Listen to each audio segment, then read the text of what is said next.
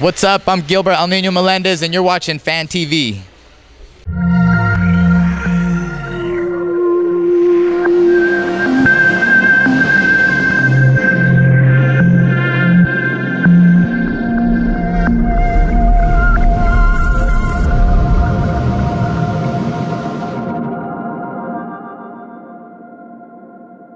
TV Gaming here with Gilbert Melendez, and we just wanted to talk a little bit about the Nate Diaz Conor McGregor fight. I have a question for you regarding the fight. Do you think that Conor McGregor has underestimated Nate Diaz's jiu-jitsu skills? It's a possibility, you know. Who knows what the mind games are, the strategy, but I do believe that Conor is confident, you know, like he really believes he's the best in the world, and it's possible that he may be underestimating the whole MMA game of Nate. You know what I mean? This, you know, no matter how good you are at your cartwheels and your gymnastics and how you're working that, it doesn't deny the fact that Nate Diaz has been training martial arts and jiu-jitsu, and he's a black belt for the last 10, 12 years, as well as an MMA fighter with all kinds of experience. This is a real fighter with real skills, and I think it is a possibility that Conor McGregor is overlooking that. Most definitely. Who do you think is a better trash talker?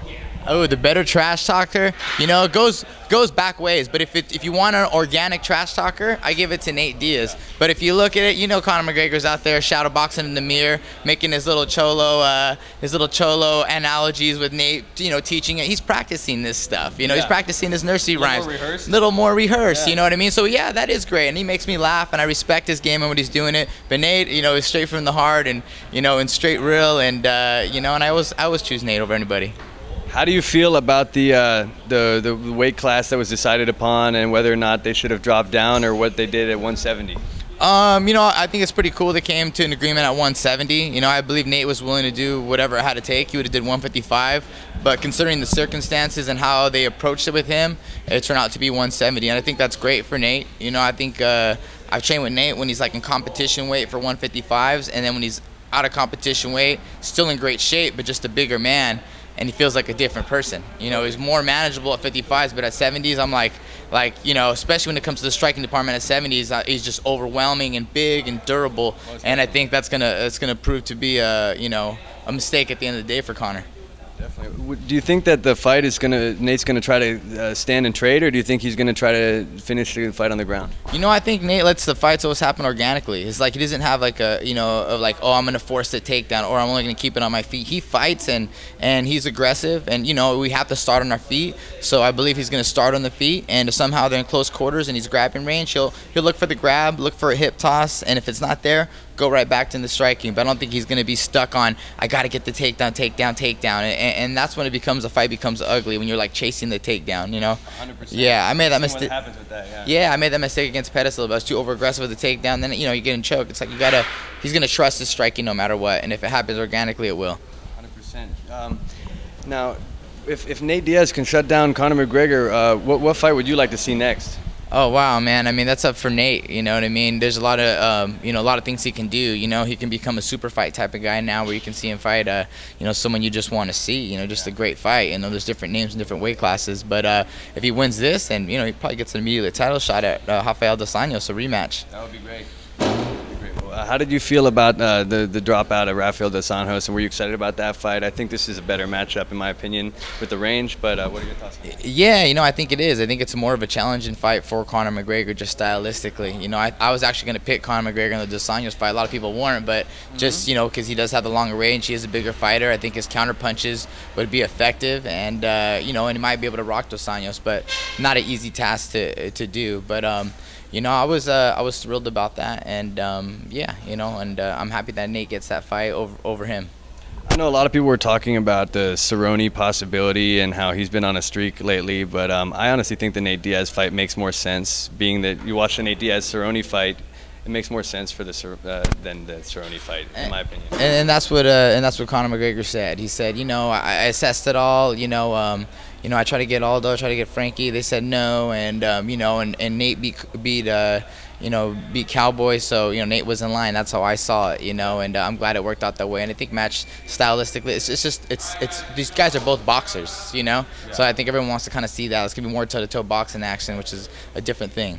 I think it's gonna be a slugfest. Yeah, I hope so. Yeah, I want. Hope so. Yeah. I hope so. Is there any comments you'd like to make about the corner? Or how's your corner for the fight? Yeah, I think it'll be good. I don't know. I'm gonna head out there today. I'll be analyzing for ESPN out there, but I'll keep in a close look and talking with Nate out there. And I already seen pictures online. It looks like he's doing good out there. And and I'll go join the team and get some training with them and go see him out there. So I'll be showing my support today. How much is Nick getting involved with preparing Nate for the fight? I'm sure he's there. He's already with them. There's not much time to prepare for the fight, right? You got 12-day notice. So, but I know that as soon as that fight happened, they've been together. At the press conference and everywhere, just kind of backing him up and in the training picture and all that. And they've been working together for years. So he'll definitely be involved big time. Would you say that Nate Diaz is kind of always ready for a fight?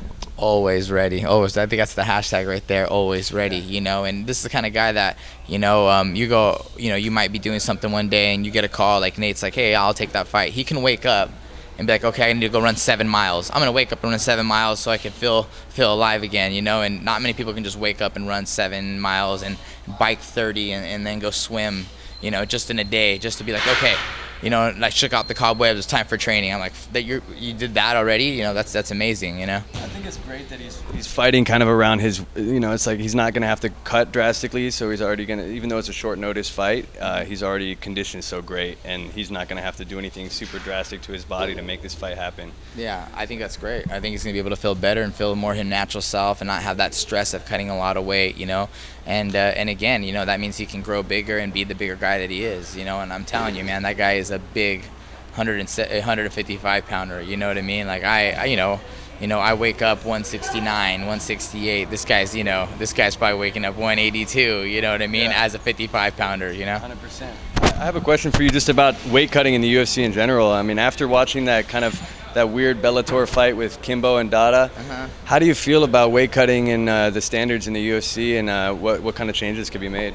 They're working on that, and it's almost like trial and error. As a fighter, you got to be professional. You got to do it right. It could be dangerous if you don't do it right. I think fighters need to educate themselves, and yeah, the IV ban.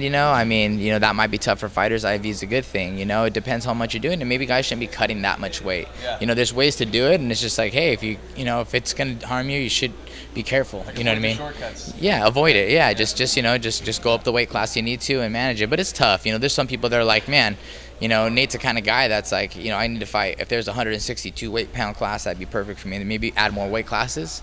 That could be a simple solution as well too, and have a super heavyweight, for those guys, but guys should know how to do it. Like once you're over this, and you're just like, you're cutting 40 weights, or you're cutting 40 pounds over 230. What is it? Over 205 is a heavyweight, you know what I mean? So they can do super heavyweight over 265 or something. You have guys that are right around there fighting guys that are 60 pounds heavier. Yeah, exactly. So maybe some more weight classes would be the simple solution, you know what I mean? And that'd be fun too. I think boxing has a lot of weight classes, and I think that'd be fun, Cool, thank you. What's going on new at El Nino Training Center? El Nino Training Center is doing great. We got a lot of up and coming fighters out here, and anyone can come out here and train. All walks of life are welcome and stuff.